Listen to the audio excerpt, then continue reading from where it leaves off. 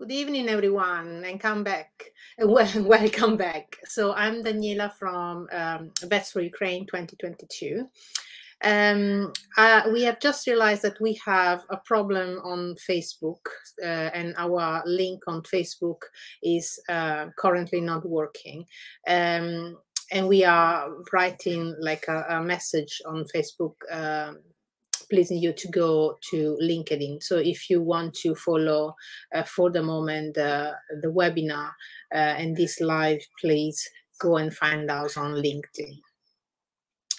For those of you that do not know Vets4Ukraine2022, we are a group of specialists who decided to join together in order to help the Ukrainian people in difficulties. And the way we decided to help is offering a CPD for free. So each of us will present or has presented a CPD practically every day. And you can see here the provisional schedule. I'm saying provisional because after our CPDs will not end on the 14th of April with Vicky Lipscomb, but we will go ahead even after Easter. And there are new speakers that will join us. Now, because it's important to share the link to as many people as possible, I would like to please Paolo to launch the share countdown for us.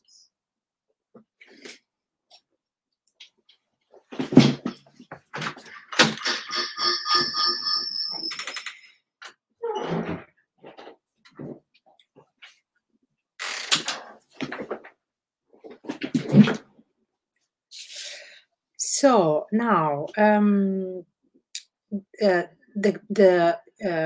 countdown share is very important because it's our invitation to you to share and to spread the voice in the world wide and far, to involve as many people as possible, and to us whoever is listening to these webinars to donate for the Ukrainian cause. So please share, and if you can, please don't forget to donate. We have here the link where you can donate is www.justgiving.com/Vets4Ukraine. So please click on the link and donate, because every little helps, and even if you donate a few pounds, a few euros, these will make a difference for the people in difficulties in Ukraine.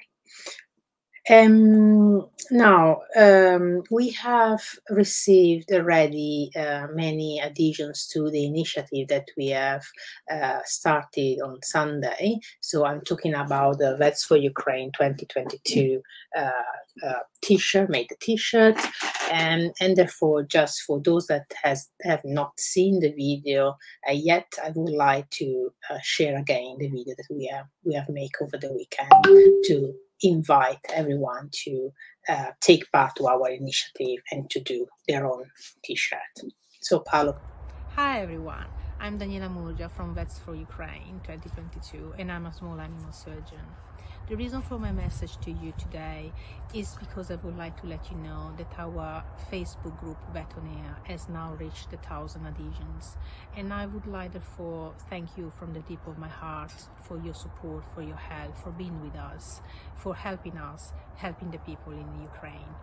Please keep supporting each initiative that you might find online or everywhere to support Ukrainian people, and in particular to support our veterinarian colleagues in Ukraine. To boost a little bit our campaign, we would like again to ask you to spread the word wide and far, everywhere, to your parents, to your family, to your colleagues, to your friends, to into the university, in the veterinary clinics where you are working, please do that, because it's very important that we reach as many people as possible in order also to collect as many donations as possible. So now, if you want to feel a little bit more part of this great initiative, just find like an old t-shirt, simply a t-shirt, and a couple of marker pens, or simply a black marker pen, and write our message and post it on your social media. Post it on LinkedIn, on Facebook, on Instagram, on Twitter, wherever. Just post it like I will do. So, dear friends and colleagues, here I'm back again. And in the meantime, I made this t-shirt. It took me like 10 minutes to do it, and it was super easy. You just need a white t-shirt and a marker pen. Follow me, do your t-shirt, post it on your social media, and let's support Vets4Ukraine 2022 all together. Cari amici italiani, questa è la maglietta che ho appena fatto, ci ho messo 10 minuti, è molto semplice, vi serve una maglietta bianca, una marker pen e seguitemi, fate le vostre magliette e postatele sui vostri social media, così insieme possiamo supportare Vets4Ukraine 2022. So, liebe Freunde, Kollegen und Kolleginnen, das ist das T-Shirt, das ich gerade gemacht habe. Folgen Sie mir, posten Sie Ihre T-Shirt in Ihren sozialen Medien und gemeinsam unterstützen wir Vets4Ukraine 2022. So, many thanks for your attention and bye bye. Grazie a tutti per la vostra attenzione e ci vediamo presto. Vielen Dank für Ihre Zeit und auf Wiedersehen.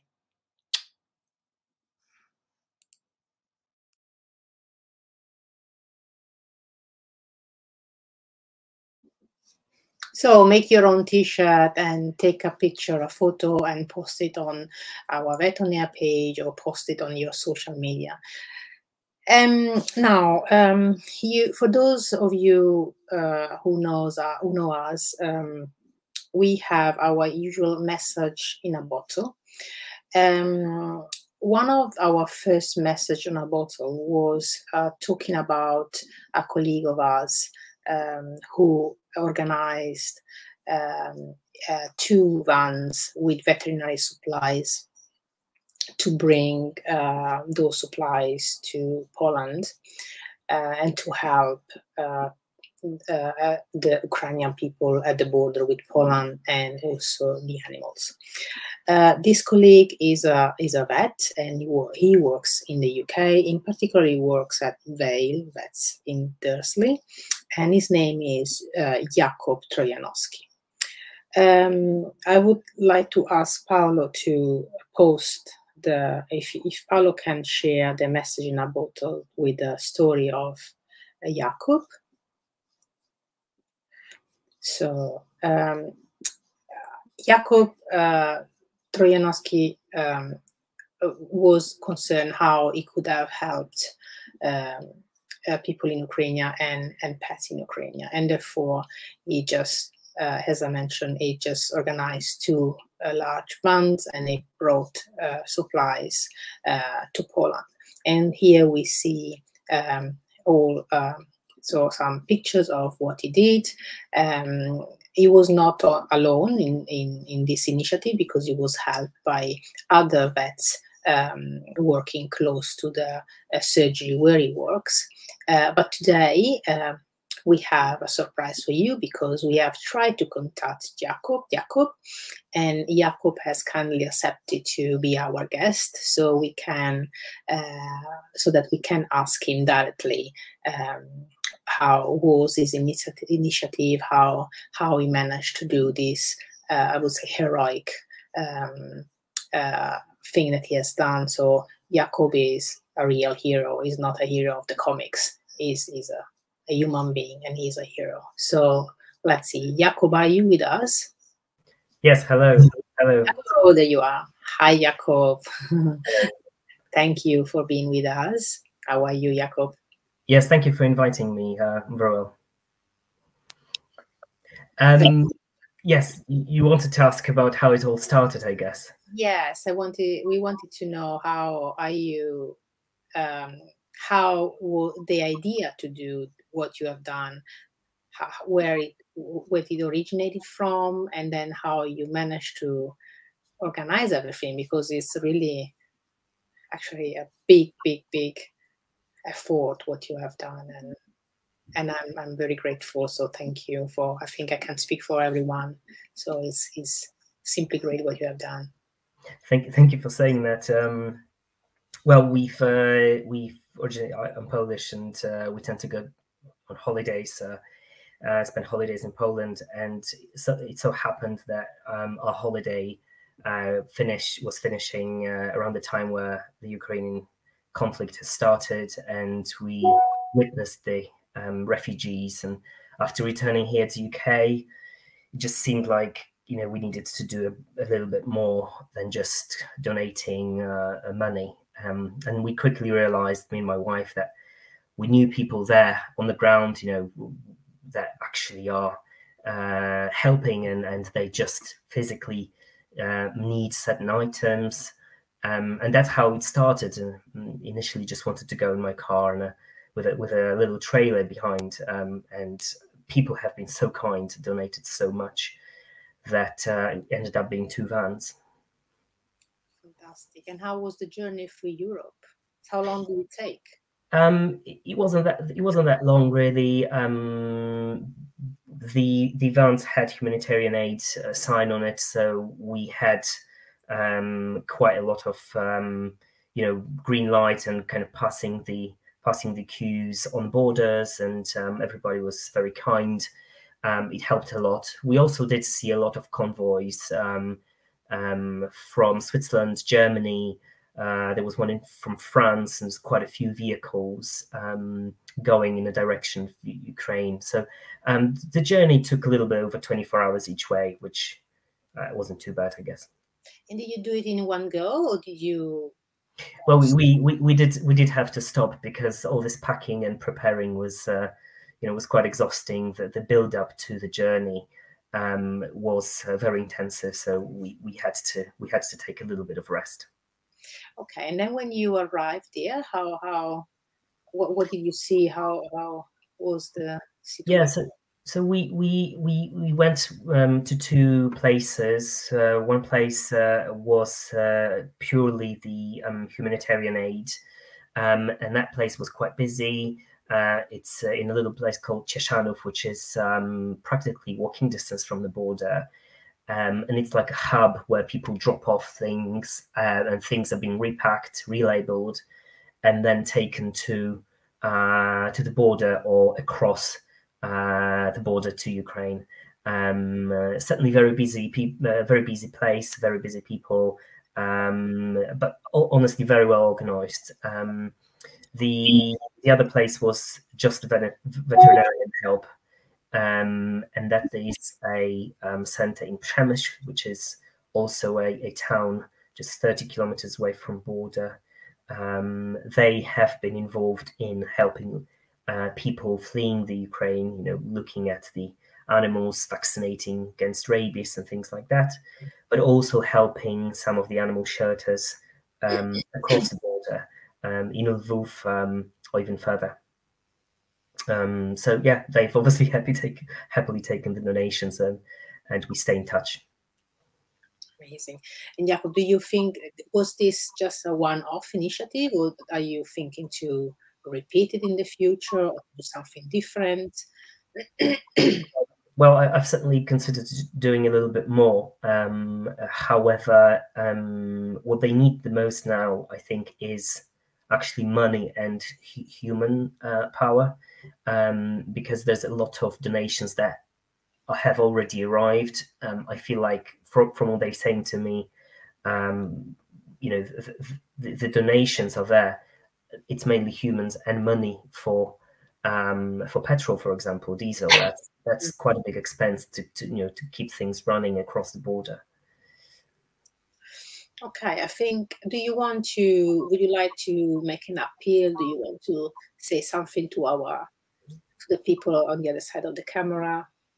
Well, using the opportunity, I really want to say that it would be worth keeping our eye on the situation, because when you know, a few weeks or months down the line, when the media will start shifting towards perhaps a different different political situations somewhere else in the world. My worry is that Ukraine can get a little bit forgotten, maybe. And therefore, I would say, for those who really want to help, let's just sit tight and get ready for further help that will be needed in the coming weeks and months. Thank you, Jakob. Sorry, but I had like a crisis of coughing. I had to drink something. Sorry about that. So I think what you have done is really amazing. And I wish that there was someone else that could organize something so spectacular what you have already done. And I would like also to thank, in the name of all the veterinarians, to thank all the people that have helped you. Thank you, your wife, everyone that has helped you.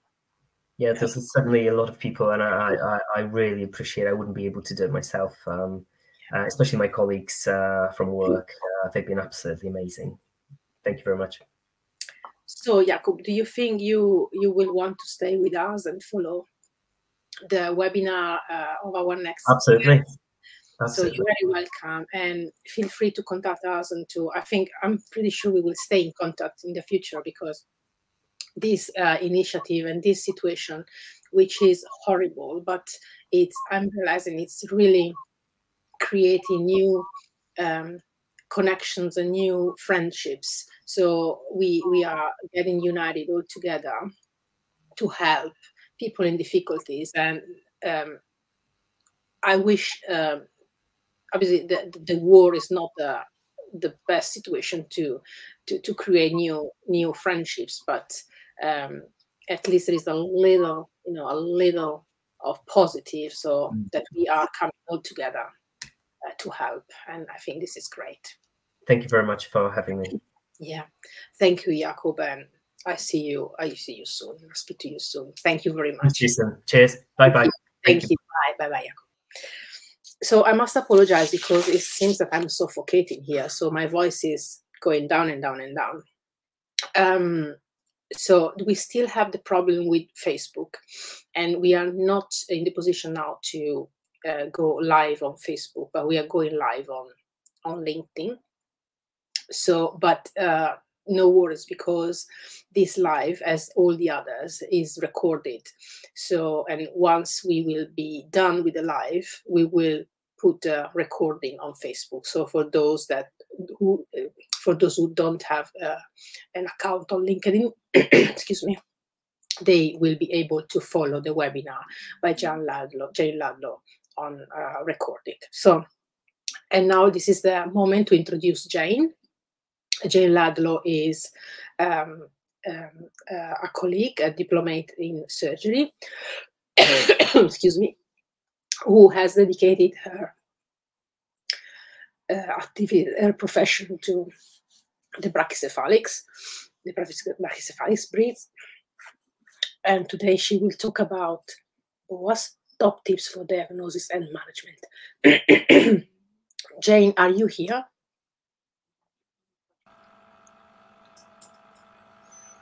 Jane, I'm so sorry. I'm something is happening with my voice. It's horrible. And I couldn't do a presentation that is, that honors your presence here. But I'm very grateful you are here with us. You're most welcome. And I'm very looking forward to listen to your webinar on brachycephalic dogs. Thanks so much, Jane. Thank you very much, Daniela. It was very inspiring to hear about Jakob and what he's been doing. Full marks to actually doing some action rather than putting on lectures, but I'm super impressed with that. I was thinking about that. Jane has devoted her research and her career to brachycephalics, not deliberately. I just want to say this, okay? So it just happened that I was working in an area of looking at respiratory function, and I kind of fell into this. So now when I look at it, I think, really, did I do that? And why did I do that? However, I have learned quite a lot about the brachycephalic breeds over the last 20 years.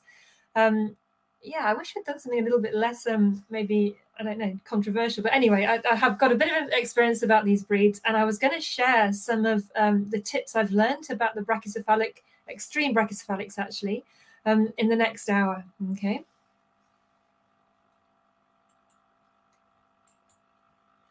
hopefully I'm going to share. There we go. So I was going to start off with tips on assessment, and then a little bit about the preoperative preparation if we're thinking about surgery. A little bit about the surgeries we can do now and how to make the recoveries a little bit smoother. Okay, so the surgery isn't so difficult, but getting these guys out of the practice in a nice, calm, healthy condition can be tricky. So I'm going to talk predominantly about the extreme brachycephalic breeds. So most of the work I've done has been on the pug, the French bulldog, and the bulldog.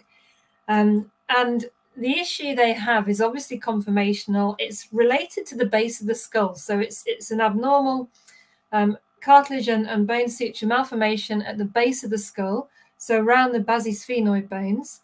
And it results in not just a short nose, which everyone fixates on, but on a whole flattened skull. So it is the skull itself that is also short, and including the calvarium, and it's also increased in width. Okay, so it's this, people don't like flat face, but I think flat faced is kind of about right. Okay, so these breeds are flat faced. And the breeds that I've really looked at in the most detail are the pug, the French bulldog, and the bulldog. And I did most of this work with my colleague Naiche Liu, who is now moved back to Taiwan, which is a great shame. This is one of her beautiful slides. And this was her PhD project, which we developed a little bit further. So we are now looking at different brachycephalic breeds in Cambridge. And it is a little bit interesting to see what's in the different breeds. And it's not anywhere near as straightforward as flat nose and airway disease. The boxes have got very little. Some of the other breeds are not really showing quite the same signs or even the same obstruction. So I think maybe in 15 years' time, we will talk about pug obstructive airway disease and bulldog obstructive airway disease and chihuahuas and the rest of it. So it is very much a breed-specific issue. So how are we going to diagnose these dogs? I think the history is super important. And the history, I'm going to go through some of the questions I asked because there are kind of markers that you can use to spot the airway disease. I then think a physical examination, including the functional grading. So the exercise test is the next thing to do. We developed this test called whole body barometric plethysmography, and it's great because it's a objective assessment of respiratory function. But it is really for research, so it's time consuming. It needs expensive equipment, and the main thing is it needs somebody to run it. Okay, so even when you've got it up and running, and we now have the software automated, which is fantastic, you still need somebody to spend about an hour and a half with each dog to get the results. So although the plethysmographic data is fantastic and it opened up the doorway to talk to the breeders about the fact they definitely had this disease, I wouldn't use it in a clinic situation. We've also got radiography and CT, and I was going to mention a little bit about those. And then also, I do like endoscopy. I'm mainly doing endoscopy of the respiratory system rather than the digestive system, but we'll talk a little bit about that. Let me just go back one way. So why is it so important that we do full clinical examination and really try and work out what these dogs are doing functionally? I think it's important because I can't eyeball these dogs after 20 years. I can't eyeball them and say which are going to be good dogs and which are going to be bad dogs. So these are the grades of our dogs on our Cambridge scale. So 0 is completely unaffected, no disease whatsoever. And then we've got the grade 1s, which have got really mild disease. You only hear this with a stethoscope, and we consider this asymptomatic, really. And then 2 is not great, and 3 is terrible, right? Now, this fawn guy, I would have definitely said the fawn guy in the bottom right, yeah, okay, that's not a great looking dog to me. He also looks like he's about to attack me, so that dog's going down, right? But I would not have spotted that the top right dog was a severely affected dog.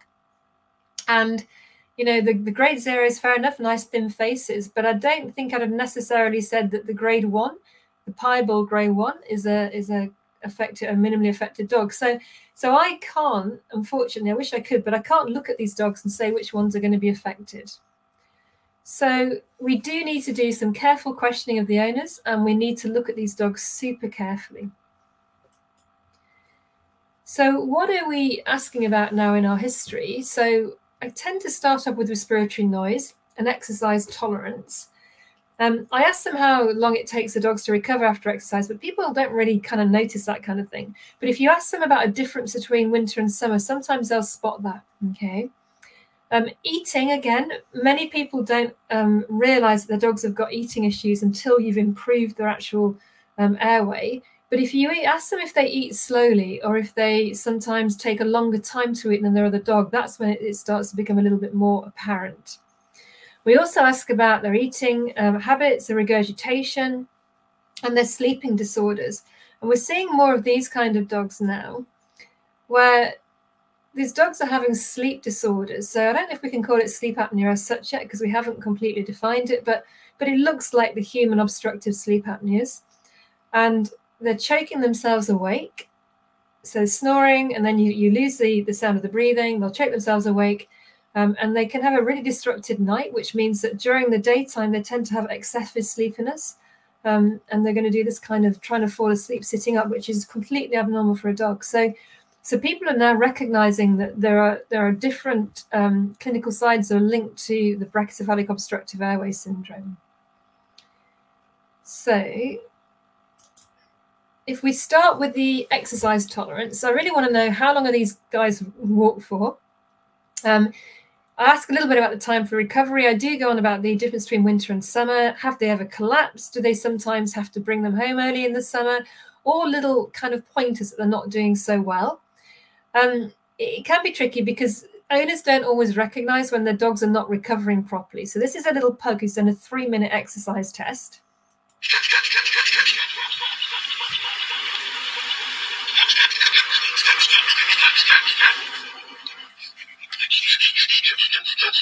And this dog was described as being excitable when he's exercising. Well, he is pretty excitable because he's struggling to breathe, okay? So owners don't always pick up on the fact that their animals are struggling or are becoming distressed when they're exercising.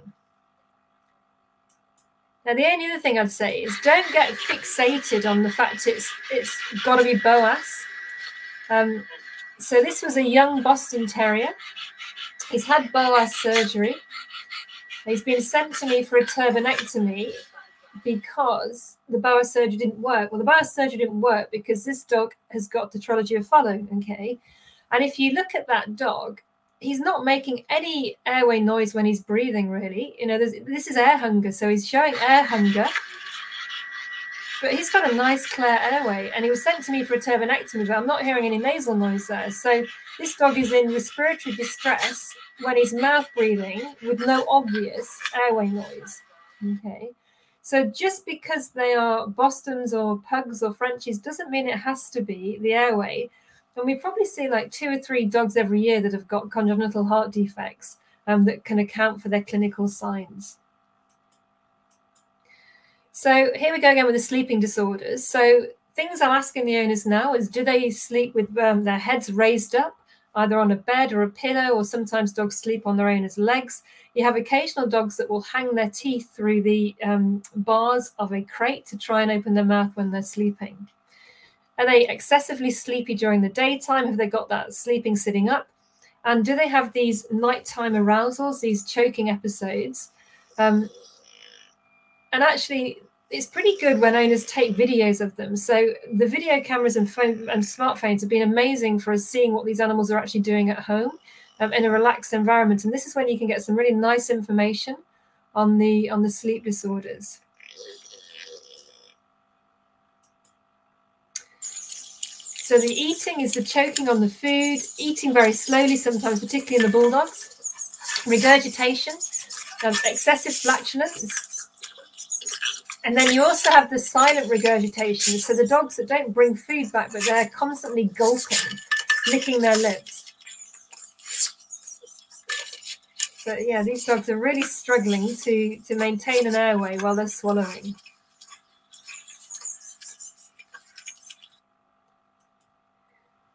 So clinical signs, we are looking for this excessive respiratory noise. We're looking at exercise intolerance, any collapse, any cyanosis, any regurgitation and vomiting, sleep disorders, and excessive salivation. And we're trying to pick up some of this stuff when we look at the dogs. The respiratory noise, we're using now an exercise test. It's really, we used to call it an exercise tolerance test, but we're only doing it for 3 minutes. So it's an exercise stress test. And we are using this to assess respiratory noise and respiratory effort. Hey. This is just to show you there are some decent dogs out there. Okay, so this is one of the bulldogs that I've been looking at over the last few years. That's normal panting. Okay, so we do have some good dogs out there. Hey. So when we are doing the clinical examination, I'm listening directly over the neck of these dogs. Okay, so I'm listening over the side of the larynx, and then we take them out for a slow jog, and it's 4 to 5 miles per hour. I like to exercise them myself because you learn a lot from exercising these dogs. You can see when they switch from nasal breathing to mouth breathing. If they're affected in the bulldogs, they usually start to show signs about 2 minutes. So you can get some information by watching them. And some dogs, you'll hear the noise during the exercise and not afterwards. So I do kind of trot around with these. Also, I'm not doing so much exercise now. I'm getting older. It's a good way for me to keep fit. Okay. Now, what noises are we after? We're after this pharyngeal stertor.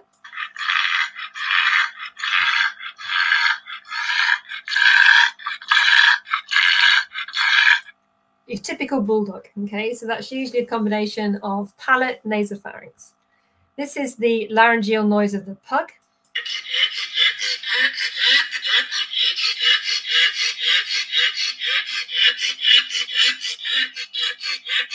So that's stridor.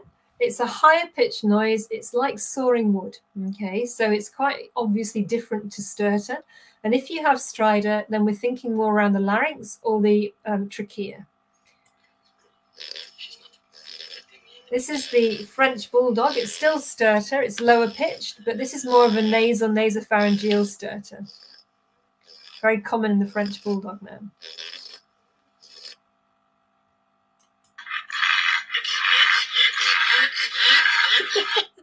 Sorry, guys. Now, for years, I did mention to students that I thought stridor was laryngeal collapse, and then I realized that it wasn't really in the text, and before I said that, I should prove it, okay? So this is a stridor again.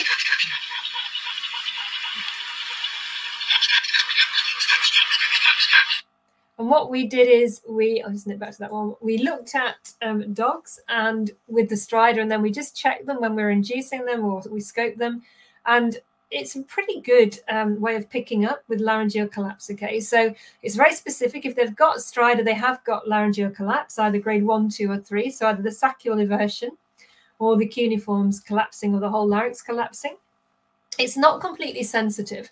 So you will have some dogs that have laryngeal, particularly grade 1 laryngeal collapse, that don't have stridor. But most dogs that have got severe laryngeal collapse will have stridor, and it's more sensitive to detect that stridor after an exercise test than just doing it at rest, okay? So again, the exercise test does help with stridor. It's quite nice to know they've got stridor because you know that you've got a slightly more difficult surgery there. The pugs, it can be dynamic. So we know that, you know, if you treat some of the other areas, it may improve. And the pugs have got a much softer cartilage, we think, in their larynx. They've got a bit more of a chondromalacia. But if you hear stridor in a French or a bulldog, usually you do have significant laryngeal compromise, whether it's collapse or whether it's a granuloma. This is the pug larynx. So this is inspiration. So it's not paresis as such. This is just excessive inspiratory pressures. So there's too much pressure there to allow that larynx to open up properly on inspiration. And then, unluckily, you get these saccules that are reverted. So the saccules and the ventricles sit just in front of the vocal folds, and they can become edematous and evert. And unfortunately, then they become quite fibrotic. And it is difficult for these to be shrunk again once they've everted. Okay, so once they're out, in my head, they're usually out. And this certainly can compromise quite a marked area of that rima glottis. So stridor is linked to this kind of change in the larynx. So why did we start using the exercise test? Well, because we were seeing too many pugs and bulldogs, particularly, that used to just sit in the console and they look like this, okay?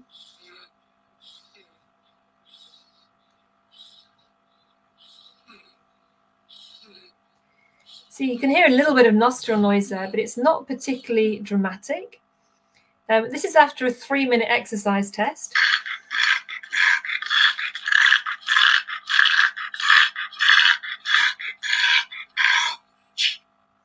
And then this is half an hour later in the consult room, when we've stopped prodding the dog around, completely relaxed, and you really couldn't hear anything. And it was a little bit tricky initially because the breeders said that we were causing the disease, and you know, we were stressing their dogs and making them show this airway disease. But you can exercise most kind of brachycephalic dogs or most crossbreeds, and you're not going to get that kind of noise. Okay, so I think now people have accepted that you should be able to exercise a dog for 3 minutes and not hear this kind of noise. And there are a lot of good Frenchies, bulldogs and pugs coming out now that can exercise very well without any respiratory noise at all. Okay, so I think this has been accepted. Now, there are other exercise tests out there. So some people do how long you can walk a dog in a set amount of time, usually 6 minutes. Other people are doing that you have to walk a dog for 1 kilometre and see how long it takes, and you're going to cut some of those dogs out. And I think they're all pretty useful. So I think any exercise test is better than no exercise test. I quite like the 3-minute exercise test because I think it is assessing the airway pretty well. So moving these dogs a little bit faster does seem to stress the airway, and we seem to get decent results. And it's fast, okay? So if you're going to look for, you know, how long it walks in 1 kilometre and then you have to let it try and see how it recovers, then that's going to take a certain amount of time, whereas I can usually assess these dogs in about 15 minutes. So the 3-minute test seems to work pretty well for us. We did look at the 3-minute trot or the 3-minute run versus the walk. So it has to be said that both the walk and the trot are better if you want to diagnose BOAS. Okay, so you're more likely to diagnose higher grades of BOAS if you exercise the dogs either walking or trotting. But this one compares the trot versus the walk, and the trot is more sensitive for diagnosing BOAS. Okay, so I do think that little bit of extra speed is worth a bit. Okay, now there's a study coming out from Germany, I think, where they've put them on a treadmill. And I think they were mainly the retro pugs, and they seem to get quite nice results with the treadmill. I think they did 15 minutes on a treadmill. I did try a treadmill years ago, and some dogs tolerate it, but I had a few bulldogs that just went straight over the front. And some nervous dogs, it can take quite a long time to train them to use it. So I think it's a nice idea, but I'm not sure it's necessary just if you want to assess dogs quickly in practice, to be honest. So this is how we set our functional grading system. So what we said is that grade 0 dogs have got no airway noise whatsoever before or after exercise using a stethoscope. So when you listen to the side of the neck, you can't hear anything. And the grade 1 dogs, you've got mild noise, so you can hear it with the stethoscope. They're not showing any signs of respiratory effort or dyspnea. The grade 2 dogs, you can hear them without a stethoscope. So this is why it's quite an easy system, because the breeders really can't argue too much with you, because you can hear the dogs breathe, right? So if you can hear them breathing without a stethoscope, it's likely to be a grade 2 dog. Now, we do sometimes let the French bulldogs that are quiet most of the time and then put their dogs down and noses down and snort. We let those through as well as a grade 1 because they read low in the box. But any dog that is breathing constantly and you can hear it audibly, then basically, you know, they're a grade 2. Okay, so it's pretty simple. The difference between the grade 2 and the grade 3 is that the grade 3s have got severe respiratory effort, and I also think they've got dyspnea. We've been talking about this recently because should you be using the word dyspnea in a functional grading system that's designed for dogs? Because dyspnea is it's a term that describes suffering. Okay, so when you're saying dyspnea for humans, you're talking about respiratory breathing that's causing suffering. And I've left it in, actually. I left dyspnea in because I think you can see these dogs are suffering. So the definition of dyspnea that we're coming up with is that the dogs are visibly suffering. And they are to an extent that they will ignore all other social interaction. So these are the dogs that you bring them back from an exercise test, so you're just standing in the consult room, and they will be absolutely heaving, their elbows will be abducted, and all they can do is breathe, okay? So they're not responding to contact, they're not sniffing, they're not doing anything like that. They're just standing there trying to breathe, okay? Usually they also have the whites of their eyes showing, and you can see in their faces. So dogs, the brachycephalic dog face is quite interesting. You get pulling back of the lips and the eyes, okay? So I'm leaving it in, okay? So I might not be meant to leaving it in. It's a description of suffering, which apparently is too emotive, but guess what? I'm sticking with it, okay? So I think you can sort of spot the grade 3s pretty easily. And interesting, when we teach people how to grade these dogs for the Kennel Club on the respiratory functional assessors list, The grade 3s are really repeatable. Okay, so sometimes there's a bit of movement between 1s and 2s, which is fair enough because this isn't categorical, right? We put these in categories, but really dogs' breathing can change a little bit. But the grade 3s really stand out. Okay, so those grade 3 dogs are very repeatable, which is good. The grade 0s are very easy too. The grade 3s are very easy, and the grade 1s and 2s can change a little bit. So we have launched this as a respiratory functional grading scheme for the breeders because the genetic test doesn't seem to be with us yet. So we have done a lot of DNA swabs in many of these dogs, and we do have a lot of genetic samples around, but the tests are difficult to work out. It's polygenic, and we're still not there. Okay, so once we get a genetic test in there, then maybe we won't need this so much, but I still think it's really useful for the clinic to work out what grade and how severely affected your dogs are. Okay. I also think it helps with any airway disease. Okay, so this is a little dog that has had BOAS surgery, and the owner described her really gasping when she went out for a walk. So I had to walk this dog for 7 minutes, right, to get it to make the noise. But the owner was like absolutely adamant it was a particular kind of noise. So I got the dog a little bit stressed, got the noise, and then walked it back to the owner. And the owner's like, yeah, that's worth doing. Okay, so even if it's not a straightforward BOAS, it's still worth exercising those dogs. This was the noise.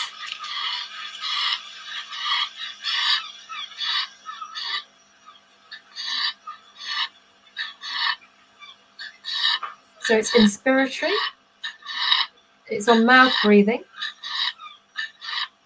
It doesn't sound like a laryngeal paralysis, right? Okay.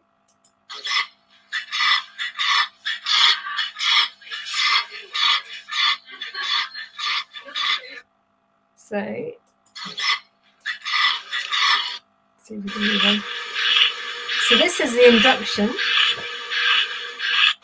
Nice, short, thin palate, but the noise is coming from the epiglottic entrapment there. Okay, so the epiglottic is retroversing, and it's being trapped against the back of the pharyngeal wall.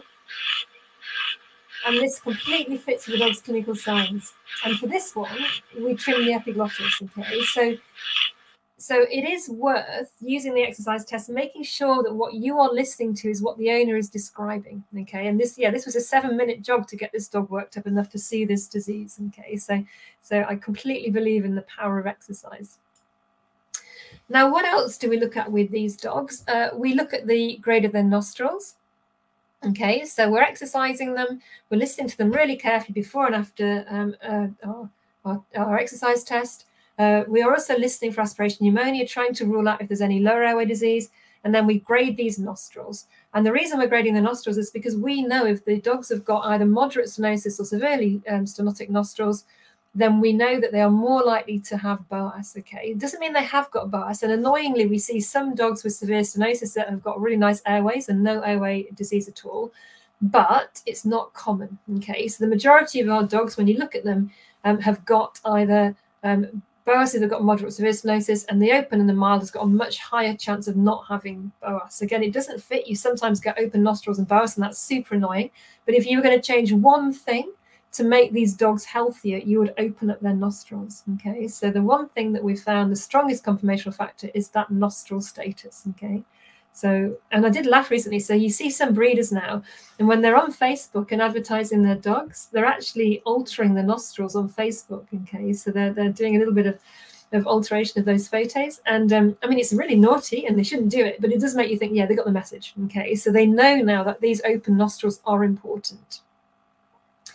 Now, the other thing I was going to say about these guys is don't assume. Okay, so this is a little pug, and she's super sweet, and the owner's brought her in because she's had 2 or 3 BOAS surgeries. She sounds great now, but she's doing this. Okay, so she's completely collapsing, okay, and trying to sleep sitting up because she's got severe sleep apnea. So this little girl cannot sleep. Okay, and she goes up and down and up and down. And when we went through, so this is a scope picture. So we've gone through this dog's nasal cavity, we've gone underneath the turbinates, and we've come to the back of the nasopharynx here, just beyond the choane.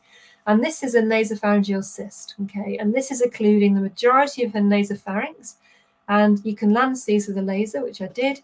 And then that hopefully resolved, well, she slept really well that night, so it should resolve this kind of issue, okay? So this is a pharyngeal mass. And it fitted beautifully because this dog didn't really have any airway noise when she was awake, but when she's asleep, she's got full occlusion of her nasopharynx. The other thing I'd say is this is a 9-year-old French Bulldog now. And I've been tracking this dog for years. Beautiful dog, completely clear of BOAS. So the other thing we shouldn't be assuming is that every dog who is a French Bulldog or a Bulldog or a Pug needs surgery, because they don't, okay? So these grade 0 dogs are out there, and they seem to be living very good lives. And you know, it'd be interesting to see if the dogs that are grade 0 BOAS have also got better spines and better conformation in other areas. And I haven't done that yet, but it would be super interesting because this dog looks quite nice and long as well, and we've got a tail, okay? So I suspect that if you lengthen the back and give them a tail, you're probably also lengthening the skull. But these are all things that need looking at in the future. Okay, so we've looked at these dogs super carefully. We think we know now what functional grade they are. What imaging are we going to do? Okay, so now we're thinking about operating on them if they are affected. What imaging is suitable? Well, there's a few things that I think are really useful. So one is laryngoscopy. You know, just looking with a really good laryngoscope into the oral cavity will give you a huge amount of information. I do like rhinoscopy. Okay, so I like to look at the nose. And I do this because I can get a very good idea of how much space there is between those turbinates and whether the turbinates are in the wrong position, which we call aberrant turbinates, and whether I can go through into the nasopharynx. I think you do need thoracic evaluation. Why do you need thoracic evaluation? Well, because some guys have got these hyperplastic tracheas, and you know, if they're showing severe signs and they're really young and they've got this kind of trachea, then I think the prognosis is pretty severe, okay? So this gives you information for the owner, which may alter their decision of whether to go ahead and treat or not. The other reason I like to do thoracic evaluation, either radiographs or CT, is because I'm ruling out any aspiration pneumonia. And if there is severe or marked aspiration pneumonia, for many of the BOAS cases, their elective surgeries, I'll wake them up, and I'll treat the aspiration pneumonia, and I'll come back to them when the aspiration pneumonia is improved, okay? So if they're showing clinical signs of aspiration pneumonia and the radiographs are pretty awful, then I'll back off and try and get that resolved. You can also sometimes see hiatal hernias on plain thoracic radiographs and also on CTs, although probably the best way to evaluate those is with fluoroscopy, but it's certainly something we do see as well. Now, what about imaging of the head? We used to start off with head radiographs, and we used to do the lateral and DV. And it gives you some information. So you can see there's a huge thick palate here. But we were really doing these radiographs because we were measuring, okay? So we're using them to take measurements of the width and the width of the calvarium and the craniofrontal ratios. We've now switched to CT. You do get information from CT. I don't think you get great information from radiographs of the head, but it probably doesn't change what you do in most cases, okay? So I think it's a nice thing to have if the owner's got the budget, but I certainly don't think that it is essential. This is the endoscopy, and I like this, okay? So we do some of the laser turbinectomies where we're removing part of the ventral nasal concha. And I think it's nice just to have a little look at the nose, because in many of the brachyes, particularly in the Frenches, the nasal component is super important. Okay, so it is a really nice idea to see what kind of obstruction you do have in the nasal cavity. Now, this is the CTs of the head. And this is one of our grade 0 pugs. So this is a BOAS index. The BOAS index is the measurement of obstruction with the plethysmograph, where we have kind of 0 to 100, and you get very few dogs at 0, and you get very few dogs at 100, and most of the affected ones are sitting in the 80s and 90s. It's unusual to get one that's as low as 14. Okay, so a pug with a BOAS index of 14 is probably one of the best ones we've got. Okay, and this is reflected in the CT. So we've got not much of a tongue base here. We've got a really nice thin palate here that looks like it's a really good length to me. You've got a very nice nasopharynx, and the majority of the nasal tissue is fine. You do have some cord labyrinths here, but I still think that's a pretty decent CT for a pug. Now, this is our BOAS index of 93. So this is one of our severely affected dogs, a grade 3 dog, pug. And again, I think you can read this, okay? So we've got a very thick, soft palate here, and it occludes the nasopharynx when you've put the head in a resting position. And we've got quite thickened turbinates here. So these are hyperplastic turbinates in the nasal cavities. So not only do they come forward and go back a little bit into the nasopharynx, but they're just thick. Okay, we've got a thicker tongue. So I totally understand that this is a severely affected dog and this is a unaffected dog when it comes to BOAS. But this one makes me laugh because these are our bulldogs. And A is well, I should ask you guys. It'd be lovely to ask you guys actually, but A is a severely affected bulldog. Okay, so A is a severely affected bulldog, and the palate is a little bit thickened here. It's long, certainly, and the trachea maybe, from what we're seeing here, is not huge. Okay, the nose is very decent. Okay, and the tongue base possibly a little bit big, but I don't think I would be able to tell you out of A and B which one was the severely affected one. But it is A. And B was completely unaffected. Okay, so B is a grade 0 bulldog, and I don't think there's a vast amount of difference in those nasal lengths, if I'm being honest. B was obese, so not only was B completely unaffected, B was absolutely huge. Okay, so we've got an obese bulldog here with an absolutely brilliant airway, nice trachea. Okay, soft palate, I'd say, is still a bit thick here. Nasopharynx is fantastic. Okay, so this is a completely unaffected bulldog, and this is an affected bulldog, and I wouldn't probably be able to tell you unless I knew which was which. Okay, and then the other thing I would not be able to tell you is which palate was the worst, maybe, and I guess this one is longer.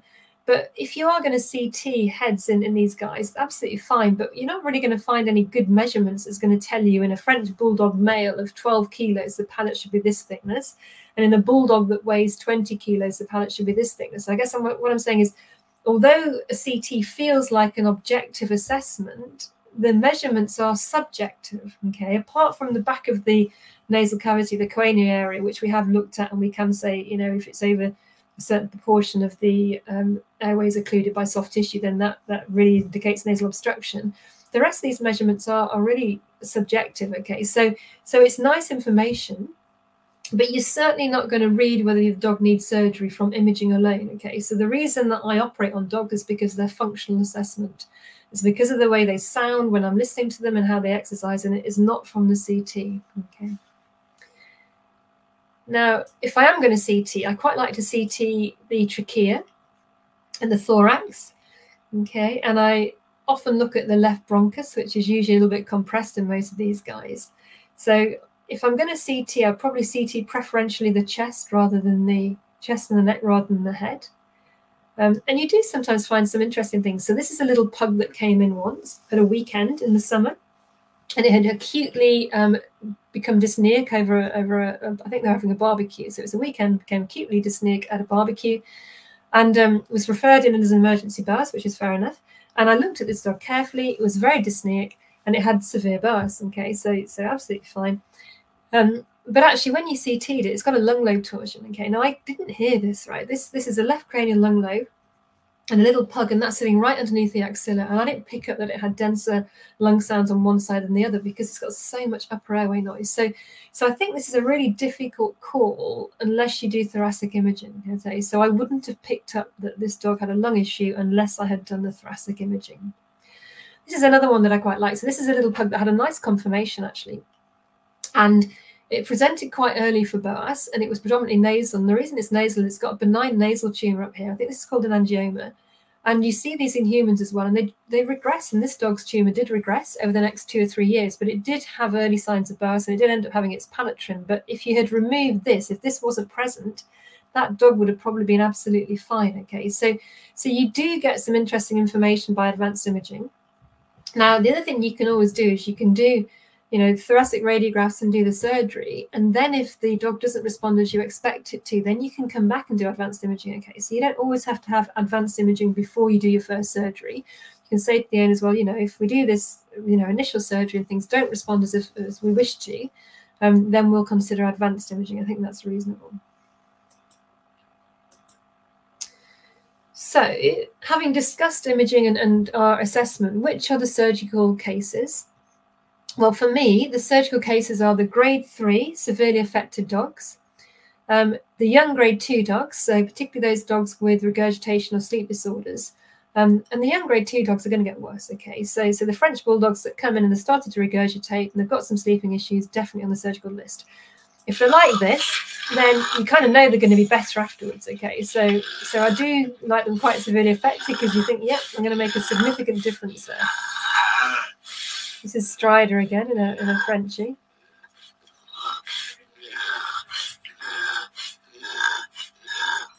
Okay, so definitely the grade 3 dogs, most grade 2 dogs.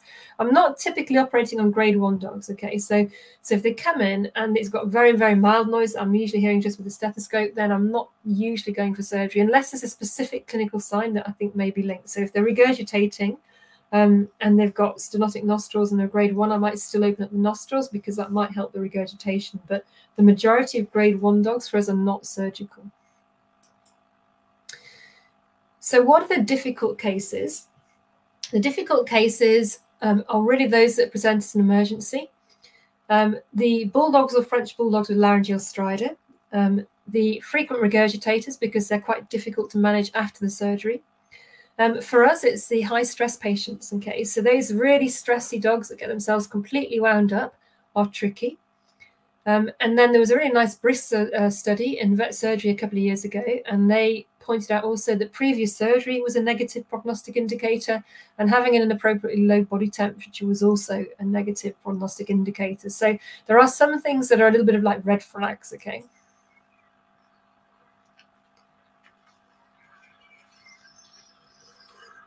This one's interesting. So this little dog had BOAS surgery, regurgitated, got worse.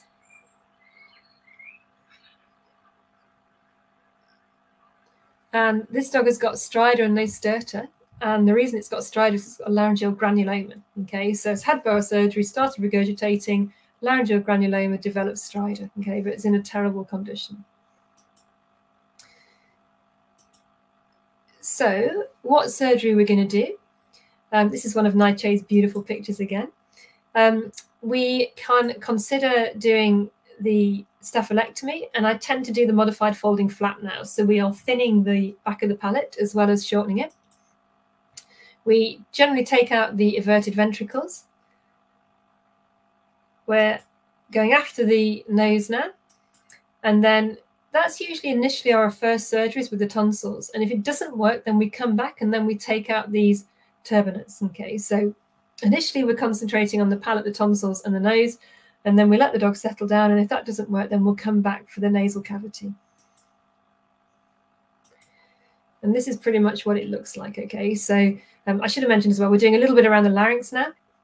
So if we have laryngeal collapse, we'll do the cuneiformectomies, where we're just removing this corner of the cuneiform, which means that when the animal is breathing in, it doesn't dynamically collapse. Okay, so you're not making the rima glottis markedly larger, but you are just stopping that dynamic collapse. And this does seem to work rather nicely. This is what the nostrils are looking like now after the surgery. This is the ventral nasal concha, which we are just starting to incise with the laser. And then this is what a folding flap looks like when you've finished it. Well, actually, when it's nicely healed. I think we need to set our own expectations quite carefully. So most dogs are markedly improved. Some dogs have got very little response to conventional surgery, which is the palate and the nostrils. And they tend to be the dogs with more nasal signs. So these are dogs that have got really obvious nasal or nasopharyngeal stertor. And when you exercise them, they tend to switch to mouth breathing really quickly. They tend to have a heat intolerance. So marked difference between summer and winter. And they usually excessively pant in the summer. Okay, so those, and they're also often the regurgitators as well. So those are the guys that are going to have potentially, particularly in the French bulldogs, not the greatest response to conventional surgery. Now, dogs with the worst prognosis are those that present really young. So I don't like it when they're presenting 6-7 months of age. Those in a slim body condition, and those with laryngeal collapse. Okay, and the slim body condition is because obesity makes all airway function worse. Okay, so in any breed, obesity is going to make your airway function worse.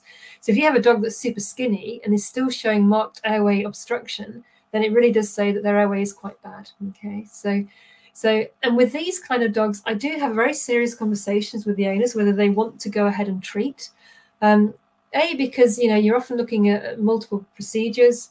You're also looking at pretty high morbidity, and whether you're actually ever going to give them a really good quality of life might be questionable. Okay, so if you've got really severe signs at a young age, I think we need to be having super careful conversations with the owner and not promising much at all, to be honest. Now, what about hospitalization? I think we need to try and reduce stress with these dogs.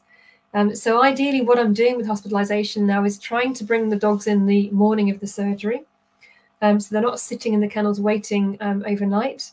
I do use quite a lot of trazodone, and I think this helps. And then certain dogs need props. So this guy likes to sleep with his toy in his mouth, and this is great. And if he does this, then he has a much better night's sleep because he's maintaining an open airflow through his mouth here. Okay, so this dog needs his props. Okay, I split now often my procedures into the consults and then the surgery, and that means that you can get the antacids on board. If they're regurgitators, you can evaluate them very thoroughly, and then you can let them go home, chill out a little bit, and then you can bring them back in separately, straight almost into theatre. So we almost walk them straight into theatre, and it's nice and calming for them. What are we doing to these dogs preoperatively? Well, we're usually giving them a omeprazole, and the regurgitators, I like them to have a omeprazole for about 3 to 5 days before surgery. And then we're pre-oxygenating. I still give steroids at induction, and I've seen people try non-steroidals, but to me, steroids seem to have a better effect on reducing edema of the airway. So I do like steroids. Well-cuffed ET tubes. Post-op analgesia, we're doing now the maxillary blocks, and I think they work really well. And usually with paracetamol, that's enough for post-op analgesia. I don't particularly like post-op sedation. If we do use post-op sedation, I tend to use medetomidine, dexmedetomidine, because you can titrate it a little bit. But I think if you sedate some of these dogs too heavily, then you're going to increase regurgitation. Then you tend to get in that cycle of regurgitation, making the airway swelling worse, and then suddenly you're looking at trach tubes. So I do try and avoid post-op sedation. What about the regurgitators? Oops, sorry, that was on this slide. So these are the guys that don't obviously bring food back, but are just swallowing and gulping into their mouths, okay? So they might be the silent regurgitators. So again, we use the preoperative omeprazole. I tend to give a metoclopramide dose at induction, and then we'll follow up with a CRI of metoclopramide that I'll usually keep going for 6 to 12 hours after the surgery. We're often giving meropitant as well.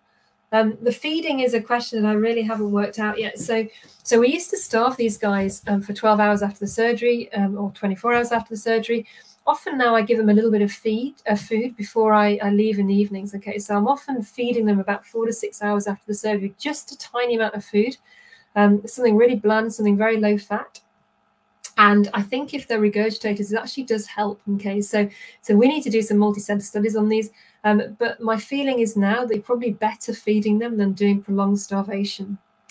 The other top tip about omeprazole is when you look at the original papers, about 25% of dogs get gastrointestinal side effects with omeprazole. So they get vomiting and diarrhea.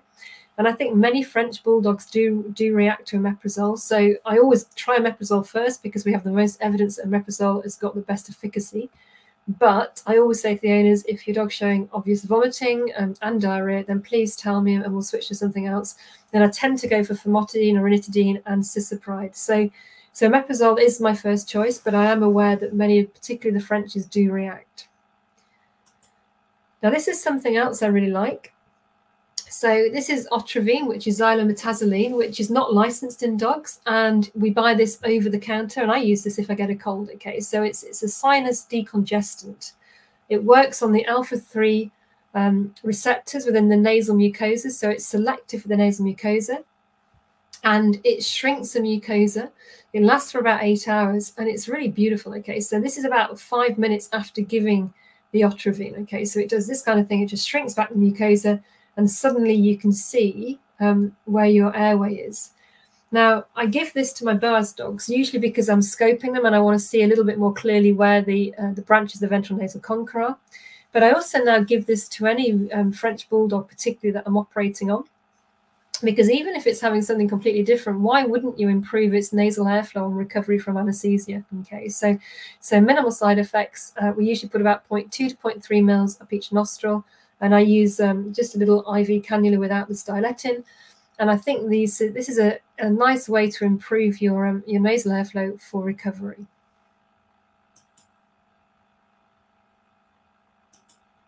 The other thing I like to do is make sure I've got a decent setup in surgery. So I try and crank the lower jaw down. And some of the French Bulldogs in particular, the bullets move forward. It's quite close to the temporomandibular joint. And some of those male dogs, it's really difficult to get good exposure, okay? And I am pretty brutal, okay? So this is a multi-jointed arm from Storks, which I love. But otherwise, I tie the jaws down with sandbags or with ties to the table, okay? And I do try and get a really nice exposure. I use loops. I'm of a certain age now, and I find it much easier. I love my loops. It means that everything is so much clearer in there. I can see the vessels. I can see everything before I cut it.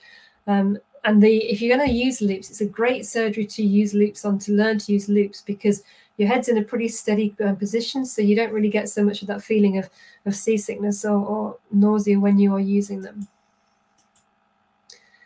I tend to start with the tonsils. And the tonsils and the brachies, particularly the French Bulldogs, they are hypertrophic. So they're reverted usually and enlarged. And we're going to take these out. It doesn't matter how you take them out. So you can use a laser. I usually don't. I usually just use bipolar. You could use a vessel sealer. It really doesn't matter. You can put a suture around the base.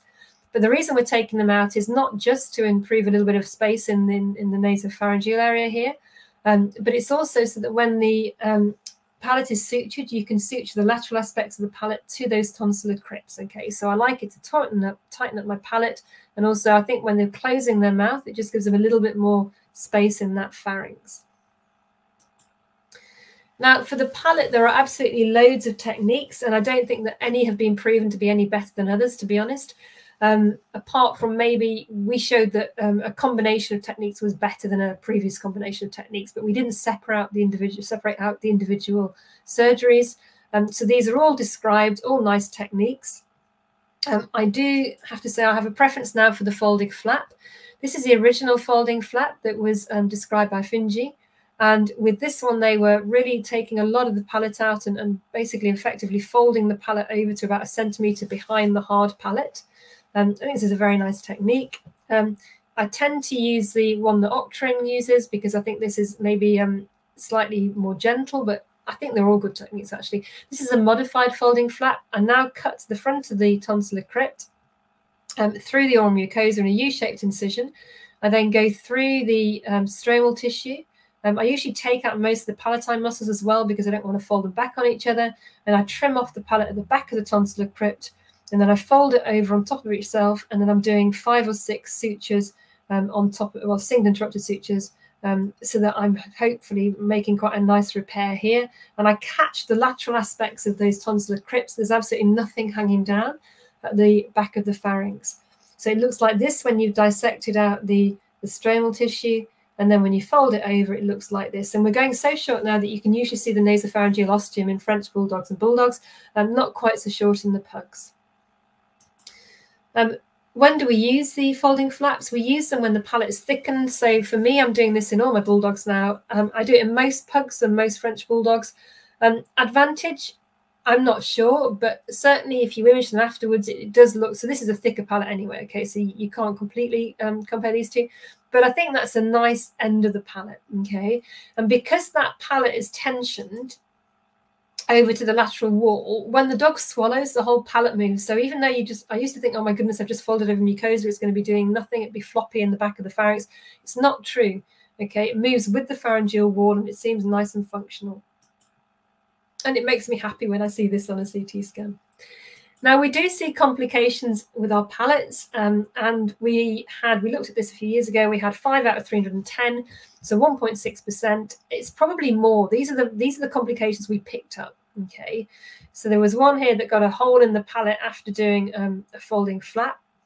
I think with this one we were using monopolar. The sad thing about this one is the breathing was amazing, but the dog was gagging or choking when it was eating. Breathing fantastic, and we repaired the palate very easily by just bringing the soft palate forward.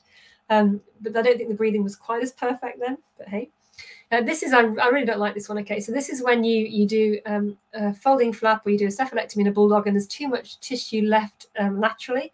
And if the dog then pants after surgery, this tissue can swell up. So this is the reason why I try not to leave much lateral tissue there at all now. And this is a folding flap that got necrosis after surgery. It wasn't mine, but you know, I saw the surgery. I don't really understand what happened here, but I've only seen this once, but it obviously can happen. Okay, so complications do happen. I think they probably happen to everybody. I scope a lot of dogs again after surgery, often because I'm looking at their nose. And you can often see irregular parts of the palate and you think, oh, okay, I better suture pull through that. Okay, so I think it's probably far higher than this percentage, but these are the ones that seem to cause serious complications. Now, just moving back a little bit now. So now I'm at the larynx. So we've got the laryngeal collapse. So you've got your grade 1 here with the ventricles out. And then we've got the cuneiform types together here, which is a grade 2. And then this is when your whole thing is collapsing here and the corniculate part of the arytenoid is also collapsing. And this is what they sound like.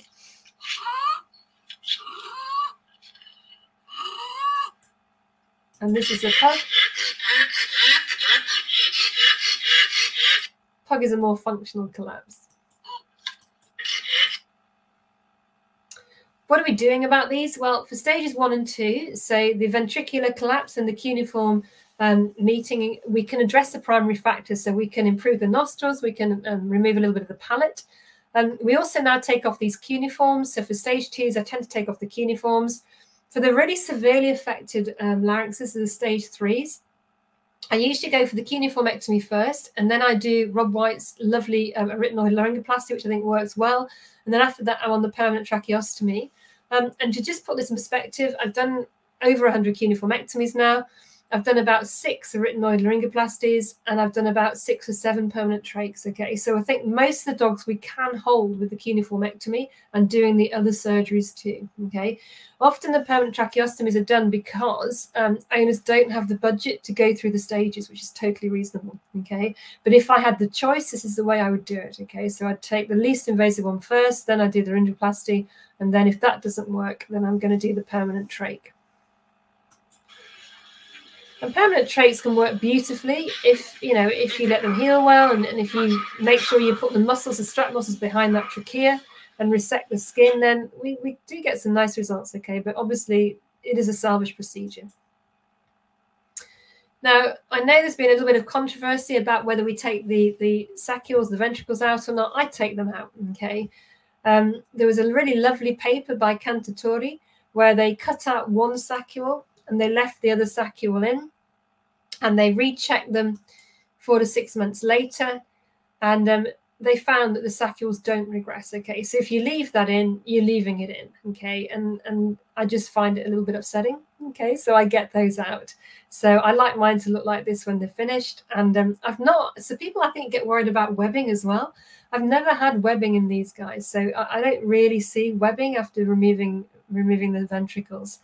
Now, there was a paper that reported a little bit of an increase in initial postoperative complications with sacculectomy, so they had an increased risk of regurgitation. I have to say that we have regurgitation in dogs that we do sacculectomies in and those that we don't, so I'm not convinced in the caseload that I'm seeing that it makes a huge amount of difference. This is the cuneiformectomy. Let me just see if I can get that back again. There we go. So what we're doing with this is we're just gently trimming the corner of the cuneiform process. And like I said, it doesn't do anything dramatic. You are not massively increasing the size of the epiglottis, but what you do is stop the dynamic collapse of that cuneiform on inspiration. Okay. So they tend to look like this after surgery. So you've just lost that cuneiform process. And I think they do better, actually. I quite like these. Shall I move from that before you hear me saying something better? This is our nostril technique. So this is, again, this came from Professor Ochtering at Leipzig. I think this is a great technique, actually. So he does the alar fold resection followed by the traders, okay? And it looks brutal when you finish. I used to do the old wedge technique. Now, with the wedge, I used to take a really deep wedge, a scalpel kind of length as far as I could go to try and hit the alar fold, but I think this is a bit more effective, okay? So we are initially taking the alar fold, and then we are following it with the traders. So your alar fold, often our guys, it will touch the septum, okay? So it touches the medial septum.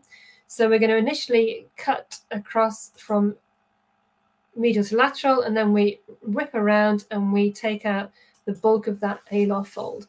So they look like this when we're finished, okay? And I think that's important because the airflow in these guys usually is directed dorsally by the alar fold. But if there's no gap at all, then I don't think you're really winning by having it in there. Okay, so many of the alar folds in our guys are static, they're immobile, and they're completely collapsed over to the midline.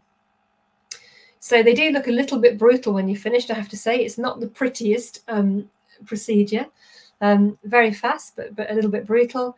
But when they heal, they often look really good. Okay, so this is the dog 4 weeks later. Even a few days later, they usually look okay. They can look a little bit scabby. So this was a bulldog that had a alar fold. The wedge is prettier. So why don't I wedge? Well, I don't wedge because you don't get rid of the obstruction really. So this is the surgical scar from the previous wedge resection here. And this is the alar fold. And we're still going back, and this is all alar fold, and this alar fold is over 1 centimetre in length, okay? And then I'm going to get into the nasal cavity, and here are the turbinates. This is an aberrant rostrum, okay? So I kind of think, although it's a bit brutal, it does work better if you are going to do the alar fold resection in the traders. What do I do with recovery? I recover them super slowly, really slowly. I like them to be normothermic by the time they come around. I tend to recover them in theatre. I like to do it myself. And what I like to do is make sure initially that they can ventilate nicely off the oxygen. And then I will make sure that their pulse oximetry is normal once their tube is out. We only take the tube out when they are swallowing. And it can easily take these dogs like 10, 20 minutes to wake up. And that's fine. You can write up their postoperative sheets. You can do the discharge. You can utilize that time. But I find if I recover them in theatre, it's super quiet. And you've got not many people around, but you've got enough people to concentrate if anything goes wrong. I mean, you're welcome to recover them in ICU, but for us it's busier, okay? And I have everything I need with me in theatre, so I like to extubate them myself. I don't give them usually postoperative sedation, and I think the difficult bit is the transition from getting the tube out to really recovering the pharyngeal-laryngeal muscles. And for that, usually what you find easiest is if you open their mouths and just pull their tongue forward. So usually I can try and hold them up for as long as possible, or just hold the lips up. Sometimes we put a gag in them, but it's just that little first few minutes where you just have to try and help them a little bit until they've got full function back. Now, I quite like nebulized adrenaline after surgery.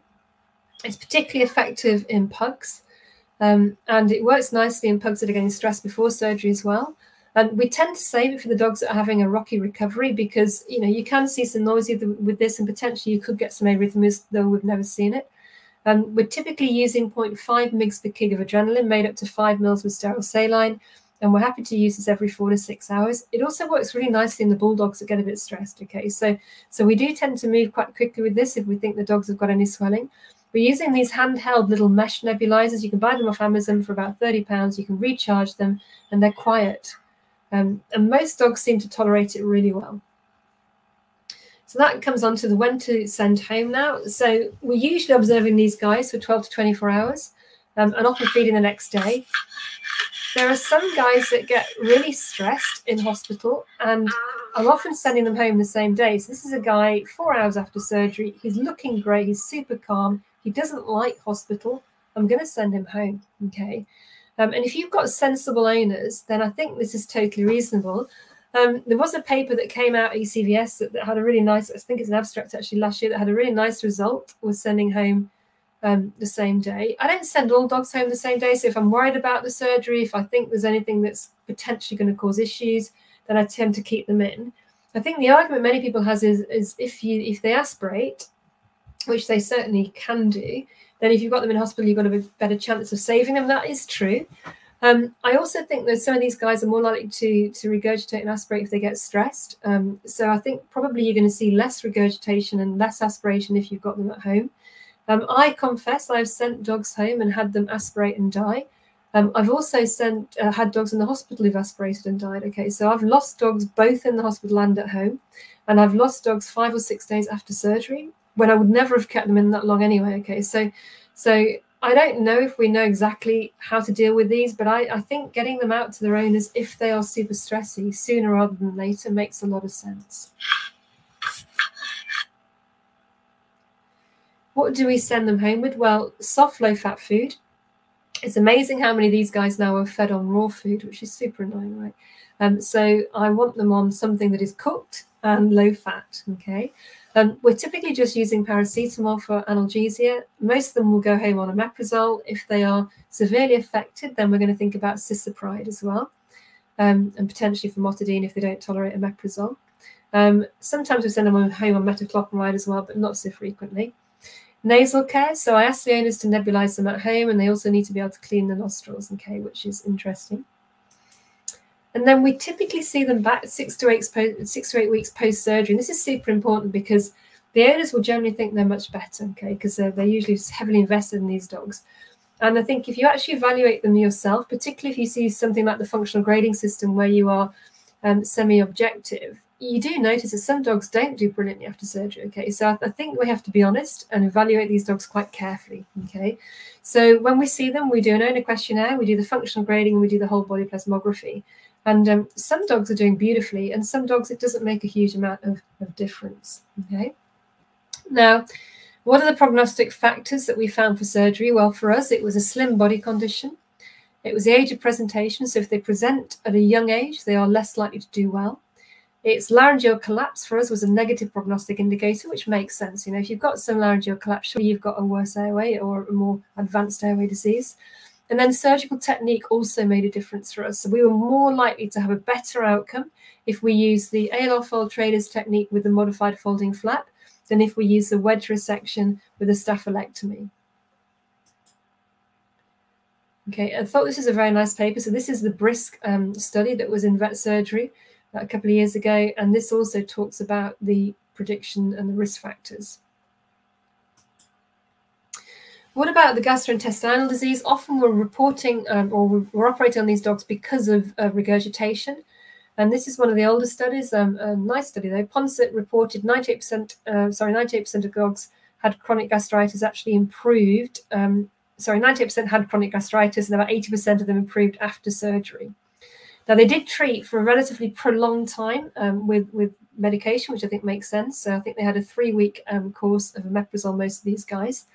And I think we do see a lot of dogs that do very nicely after conventional surgery, so after the palate, the tonsils, and the nostrils. Okay, so there's a very good chance that you are going to get an improvement in the regurgitation by improving the airway.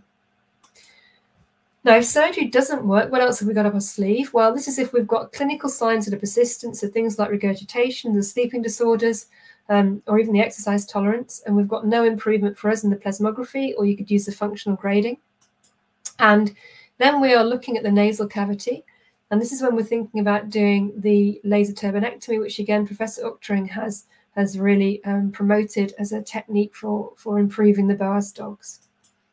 So we're going to start off by using the Otravine. We're going to shrink the nasal mucosa. And then we're going in with a rhinoscope, and we're going to use typically a laser to cut out the ventral nasal concha. And this can either be really fast, and you can do each side in about 20 minutes, or you can be stuck in there for a couple of hours. Okay, so very much depends on how vascular the dog is. We do quite a few of the turbinectomies. We don't see any real major morbidity or complications with the surgery. The dogs get, unfortunately, a little bit of a nasal congestion for the first 7 days. Okay, so for the first 7 days, it's like they have a very heavy nasal cold. And they tend to be a little bit snuffly, and they tend to get a rhinitis. We've never had one with marked hemorrhage as yet.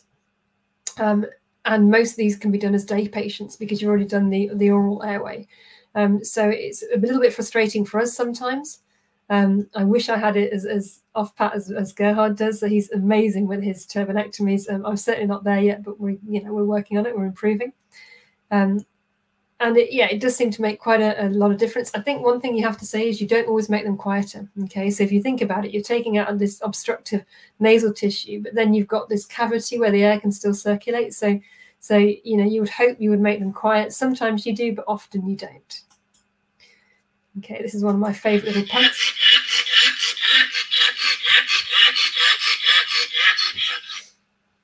Not always this lovely, okay, but this one was nice, okay. So thank you very much for your attention. And I hope you enjoyed that seminar. And I assume now I'm going to be passing back to Daniela. Jane, thank you so much. Thank you. It's such a beautiful presentation, in particular because there are some myths about the larynx, and I think it was really, really useful. So now I would like to say that unfortunately we have had problems with Facebook. So, and we had to go live on LinkedIn. We are trying to address the problem with Facebook again. So this Jane's webinar has been recorded, so we will post it on Facebook, and we will try to get the link also on YouTube. So we are working on that. So no worries, we will be back on Facebook hopefully, but also on YouTube. So whilst I'm waiting for, we are waiting for questions, Jane. So I have already 2 or 3 questions for you. So don't worry, I have questions if we don't have questions from other people. But in the meantime, whilst we are waiting, because it takes a little bit time to have the question from the people, I would like to introduce the webinar of tomorrow. Which will be held by Professor Steen Nissen at the Royal Veterinary College. He's an internal medicine specialist, and he will talk about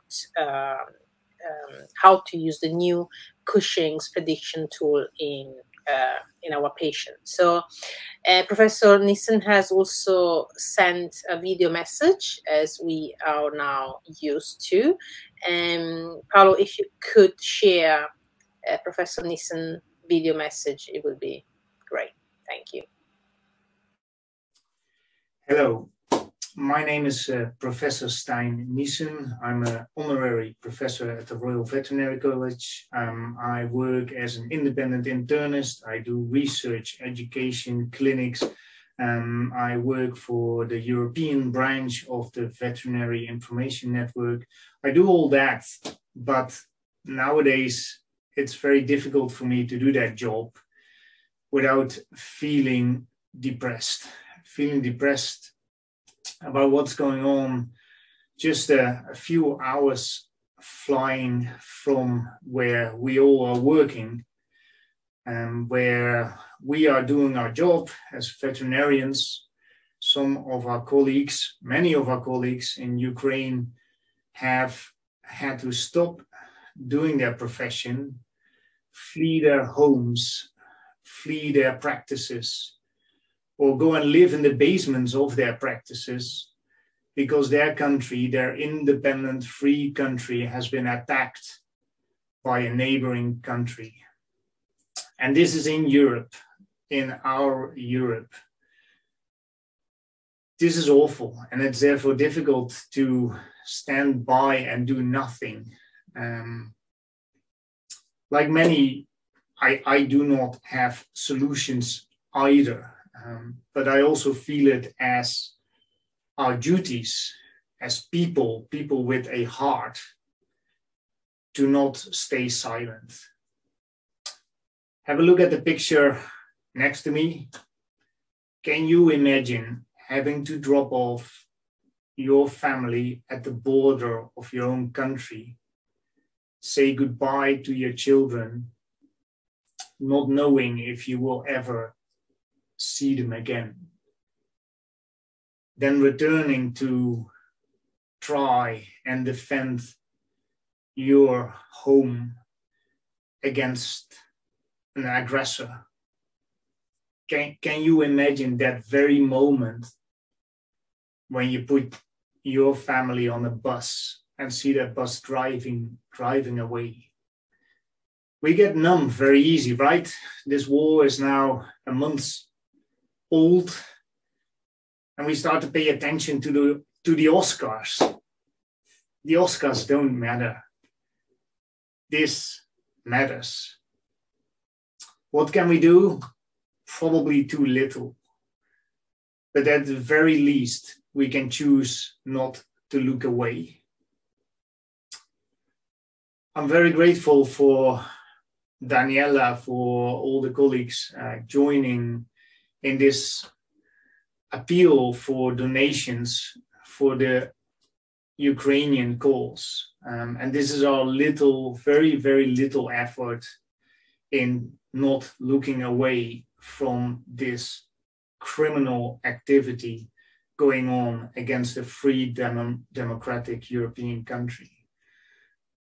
Please consider donating to this appeal. Please consider helping our brothers and sisters in Ukraine, our colleagues, our veterinarian colleagues in Ukraine. That's perhaps very little, but at least it is something. This Wednesday, the 30th, I will be holding a seminar about one of my favorite topics, Cushing's disease. Hoping to see many of you there. I will try to make it as interesting and fun as possible to teach you how to diagnose Cushing's disease in a very easy way using the latest of research that we've come up with through artificial intelligence. So it's going to be a great seminar with an awful background, of course. So let's try to stick together as a profession I know has a humongously big heart, and let's show that heart for the Ukrainian people. Please share this message to your friends and colleagues. Every single person that contributes to this appeal can make a little difference. Let's not look away.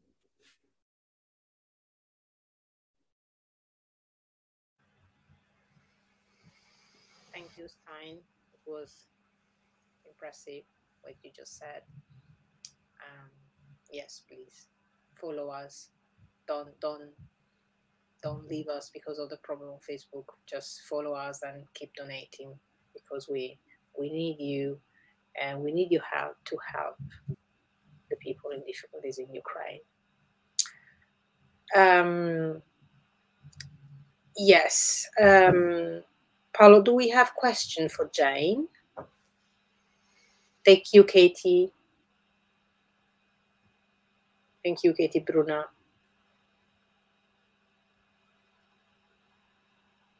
So whilst we are waiting, I have, let's start with my question, Jane.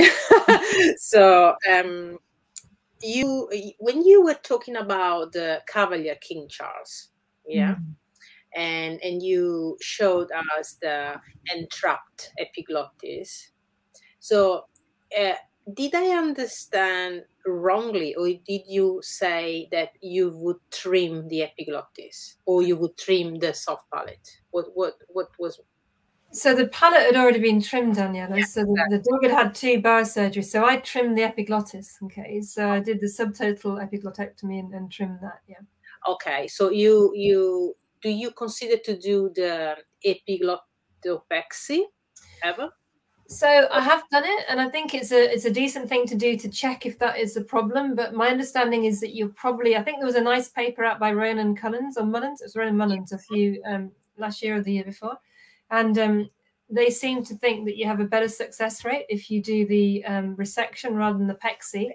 And I've done a few resections and I've not seen major issues. So, and I've taken out epiglottis before because of tumors. So I've not associated with a major issue if I remove it. Okay. And how much do you resect the epiglottis? So just like a few millimeters, or either like a centimeter? How much is depending on the patient? Sorry, so I'm just. I'm pretty radical, right? So I take it back pretty much 3/4, right? Okay. So I take the majority of the epiglottis away if I've got retroversion. I usually just leave about a 0.5 centimeter, a centimeter. So actually, sorry, about 0.5 centimeter. So literally, it can't flip back up. Okay. And I have taken a few away because of tumors, and I've not seen issues. So yeah. And you suture the mucosa to mucosa then? Yeah. And I think because when the dog swallows, it moves the larynx back. So when the dog swallows and the larynx moves back, the tongue base moves up. And because many of these guys have got really nice tongue base as well, I've not seen major. I know there is an increased risk of aspiration, but I haven't seen much. No, they say also in the the SSO, when they have like muscle tumors or tumors in the epiglottis, yes, they resent the epiglottis. They don't have much issues. Thank you. And then now one of the problems that for me is with these large or thick neck French bulldogs, maybe male, not the one that's big head, big neck. Following the folded flap palatoplasty or staphylectomy, they still have this the macroglossia. Okay, the big tongue is like a stick in the mouth, which if you don't pull out the tongue in the mouth, it obstructs the entrance of the larynx. So what do we do? Because when we are in front of these cases, most of the time we have to do a temporary tracheostomy to wait until the swelling of the folded flap palatoplasty resolves, despite, we give steroids, or so it's just me having the problem, or have you had? I think they are tricky, Daniela. I mean, we tend to give steroids, and the other thing I do actually, which I think does help, is I cold pack the palate. So once I've done the staphylectomy, I put an ice pack in there while I'm doing the nostrils, so that's usually in there for 5 to 10 minutes. I think that does help as well.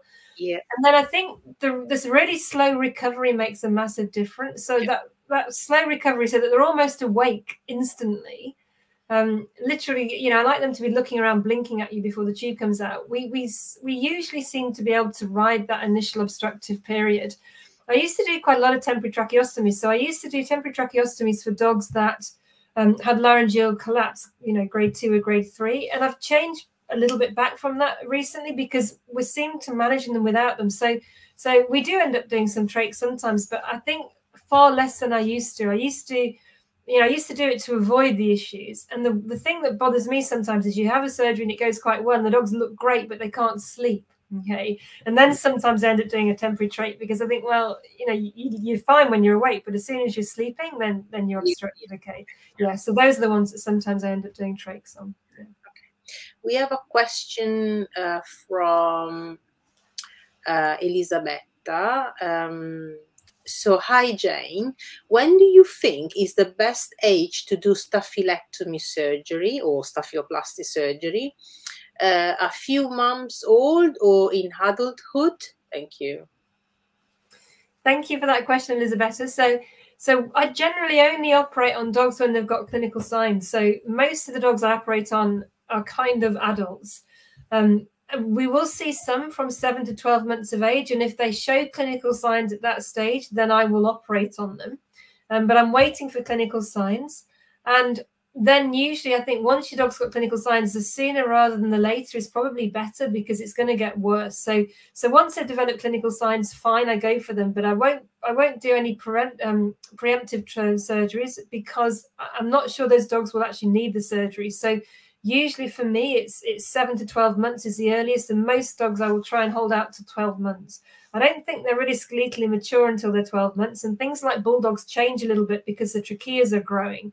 So I've had bulldogs that I would have said you would have had to operate on at 4 months, and you get to 12 months and they're fine. So I'm very much going on clinical signs, and most of them I try and push out to 12 months. Thank you, Jane. Another question is about the alar fold resection. So the technique that you have shown, so you do not stitch then no. You just leave, because I saw that it is open, and this is when you say that it just it creates a scar a little bit, and then with the time it healed basically. Yeah, and you have never had problems with that, yeah, I guess. I've never had problems with them. I've been doing them for nearly 9 years now, and we've not had any that have had stenosis afterwards, no, that's not true. I've never had any scar afterwards. I've had 1 or 2 that have collapsed a little bit inwards, and I think that's if you have a lot of pressure behind them.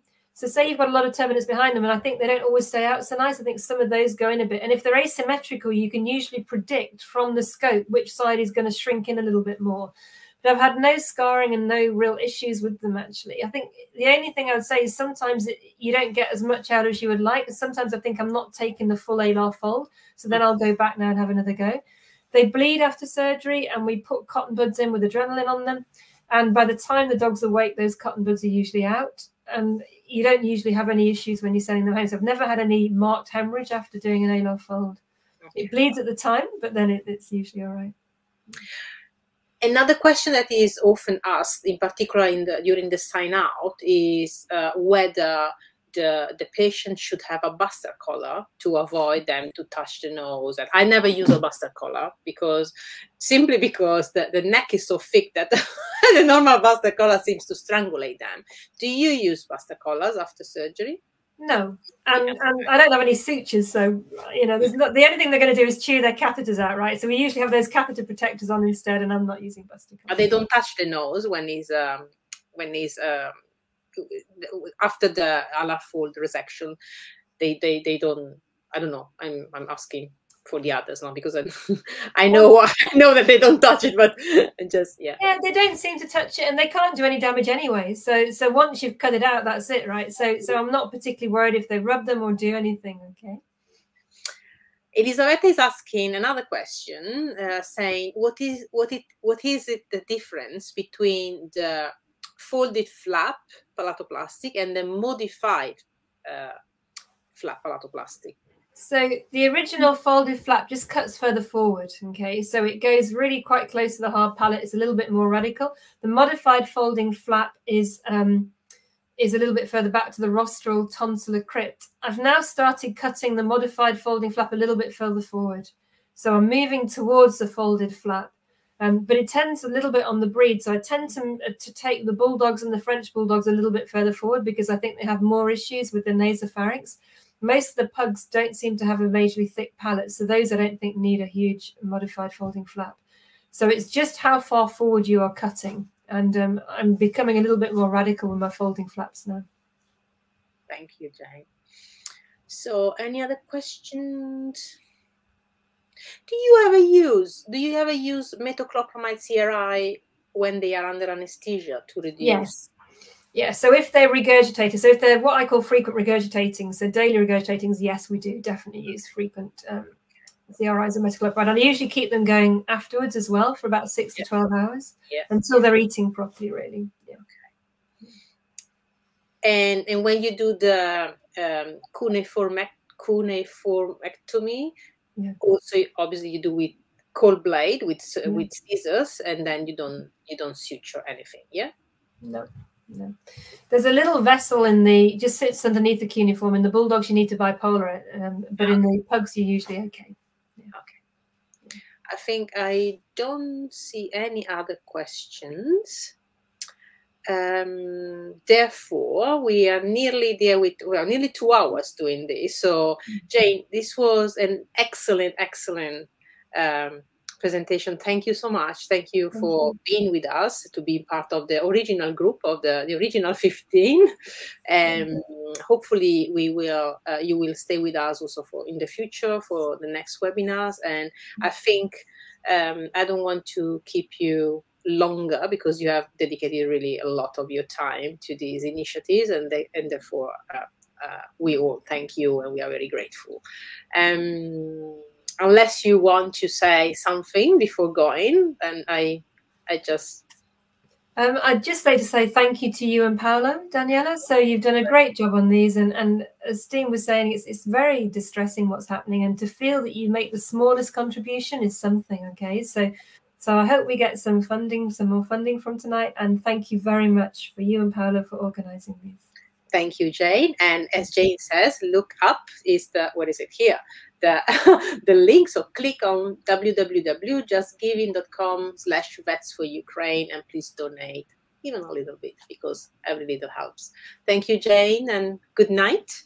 Good night. And I'm sure I will see you soon. Bye. Bye-bye, everyone. See you tomorrow with Professor Stein Nissen. Bye-bye. Bye.